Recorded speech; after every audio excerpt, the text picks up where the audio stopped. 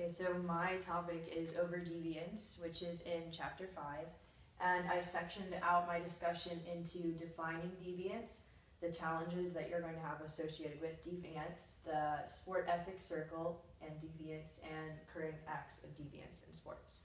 So defining deviance, it is defined as when a person's ideas, traits, or actions are perceived by others to fall outside the normal ranges of acceptance in society. So the key words in the definition of deviance are normal and acceptance. And the reason those are big is because deviance is associated with norms in our society, and norms are like a shared expectations that people have to define what is acceptable and unacceptable in the world.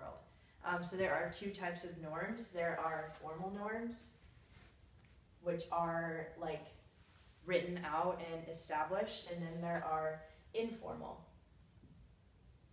norms, which are kind of like unsaid spoken things that a culture does. So an example of a formal norm would be you're not allowed to park in a handicapped parking spot, like that's written, you're not allowed to do that, blah, blah, blah. And then an example of an informal norm could be when you go to certain cultures and you're expected to act a certain way after a meal, like saying thank you, and in other ways you're not expected to say something like that. And then so since there are two examples of norms, there are also two examples of deviance.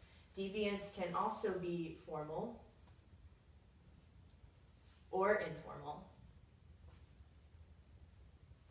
And a form of deviance, again, is like something that's established. Like in a sport, an example of formal deviance would be if like a player went and shoved a referee. Like that's written in the rule book, you're not allowed to do that. And then an example of informal would be a violation of a custom that's not really written. So if a team, like an example of that could be if a team normally prays before a game and a new coach doesn't let them do that. So that would not be a good thing. Okay, so some challenges associated with deviance are that the first one is that types and causes of deviance in sports are so diverse that not a single theory can explain all of the reasons. So basically, there is not one single reason why acts of deviance happen. It's all different.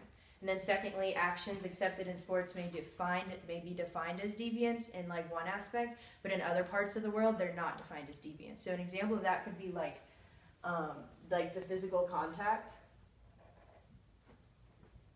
in a football game. Like me going up and hitting someone in a football game would be defined as like physical assault on the street, and I would probably get sent to jail for that. But in sports, it's completely acceptable to go and hit someone and even possibly injure them. Like that's considered acceptable. And then a third challenge with deviance is that deviance in sports involves overconformity to norms. It involves overconformity to norms rather than rejecting or conforming them. So like if a kid wants to be accepted really badly into a sporting atmosphere and on a team, he may compromise what he believes and the morals that he holds in order to be accepted by his teammates. And then a fourth challenge of deviance is the new science and technology that are constantly being developed in sports, and there aren't really regulated norms to determine what's acceptable and unacceptable since it's so rapidly developing. So that's hard for lines to be drawn there. So next is the sport ethics circle. And the sport ethics circle is basically like there you have sport ethic. And then along with that you have dedication to the game. You have the athletes strive for distinction. You have the fact that athletes will accept the risks of their sport and play through the game. And then you have the fact that athletes will accept no obstacles and they will do whatever it takes. So they're allowed to they see all of these things as acceptable because it contributes to their sport, but it's actually in some places not acceptable to do that.